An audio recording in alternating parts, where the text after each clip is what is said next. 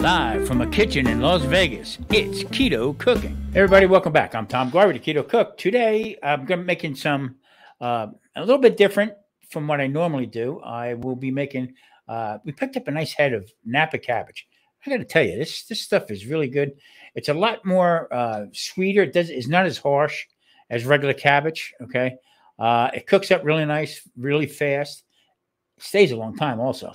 So today I'm going to be making some Napa cabbage, but I'm going to be using a pork tenderloin. Going to slice very thin. Bacon, got to have it with bacon. Okay. Also onion and garlic. I'm going to add a little hoisin sauce to the pork. You'll see what I do with the pork. Okay, let's get to the video. Okay, there you see a nice head of Napa cabbage. I squared it off a little bit. I'm going to be cutting this up kind of small. Also some garlic. Got to have garlic. A little bit of onion, and here's the essential, bacon. And that's hickory smoked bacon, and also I have a half of pork tenderloin, but I'm actually going to cut the whole thing up. Now, pork tenderloin is semi-frozen, so I'll be able to slice it, as you see right here. Nice and thin, so everything sort of cooks together. I will start the bacon first, add the garlic, and then some of the onions. So kick back and see how this is done.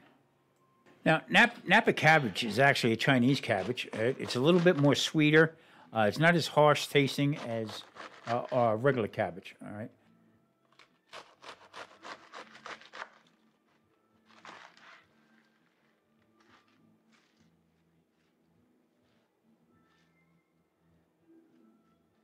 The onion, I'm just going to dice it up small. Same thing with the garlic. We're going to get, this is going to be a very, very, very quick cook. Okay, so the pork tenderloin is semi-frozen. What I did is I sliced it with my knife, sort of thin, so everything cooks at the same time. So like I said, I'm going to put the bacon in first with the garlic, start building that flavor, and then everything else is going to get added into it. Hey, I'll see you at the end.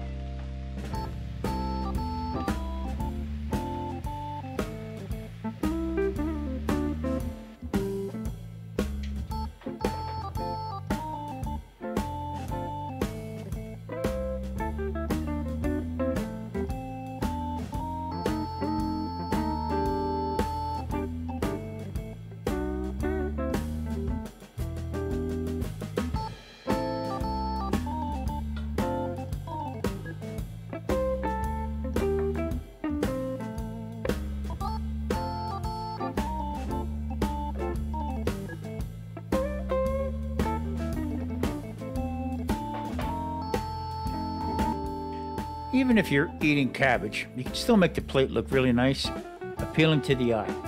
Now, very simple dish, very low carb. Bacon, gotta have the bacon. Onion, garlic, gotta have the garlic. Also, I did some pork tenderloin, sliced it very thin, add a little hoisin sauce to it, put everything together. Napa cabbage had a great taste to it. This is fantastic.